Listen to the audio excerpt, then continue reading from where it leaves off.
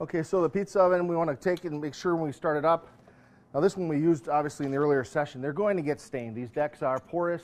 They're going to get dirty. They're going to get stained. When you have a brush, you would use a brush to do this. I don't have a brush right here, so I'll just use this towel on a tong. I don't think so. I think we're fine. Okay, so just clearing out any debris left from the previous day. Thank you. Okay, so fresh pizzas. These are par-baked crusts. If they were the fresh crust like you'd find at pizzerias, there they use like a cornmeal or something to keep them from sticking. Cornmeal, as I tried to demo that this morning, gives you a little bit more of a smoky aroma, shall we say, so I won't use any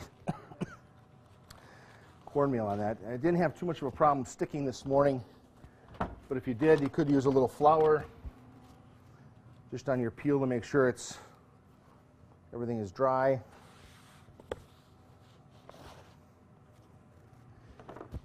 Put a little pepperoni or something on there, I suppose. And I just bought this out of the fresh case over at the Wood Lake Market. Will small peel be in the box with Rich? No, no peel. Again, something we can, all product ideas in the future, right? Working. Just about 11. Okay. You could use the timer. That'll be an option later on, Rich, to use the timer. Let's run the timer just so you can hear it cycle off. 3 minutes. 3 minutes I'll put it on for. Question was, if you put 2 pizzas in, does it slow down the bake time? Not really. These stones are intended to hold that heat. So once you get this oven hot, the heat is retained in those stones. That's the whole idea of them. Talking about On the bottom of the second deck, right? question is, are there elements underneath the deck? Yes, there's 3 elements in this oven. There's one element underneath the bottom stone. There's another element that's underneath the middle stone, but also heats the stone, right? So it's the top heat down to the bottom pizza, and then there's another element on the top of the oven that heats down. We'll give it just a second yet. I want to talk about the heat. This oven, I said, is at 550. Earlier in the day, I had it at 650. Okay? No problem.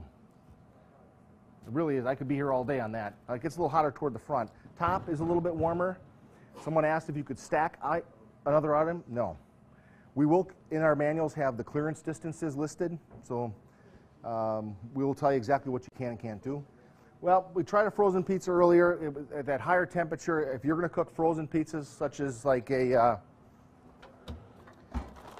one of these, I'd recommend turning the oven down. We had it up that higher temperature this morning. It got a little hot. It's a recipe you'd have to play with. But at the higher temperatures like this, it's suitable for fresh dough. I mean, if you had a guy who had a dough mixer and he mixed up his dough and a fresh dough pizza, these are par-baked crusts. You could certainly do that in this oven. It has that capability. Also do these just at a little slower temperature.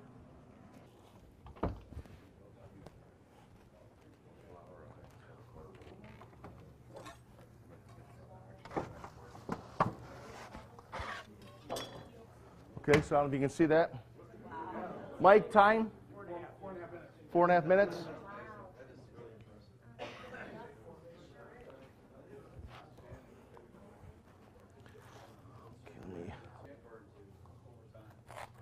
Hear that crust when I cut this?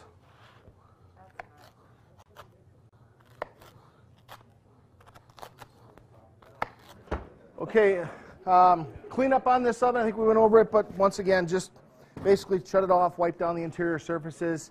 Any of the stainless surfaces, obviously, you can clean with the stainless cleaners. The interior of the door, you can use oven cleaner.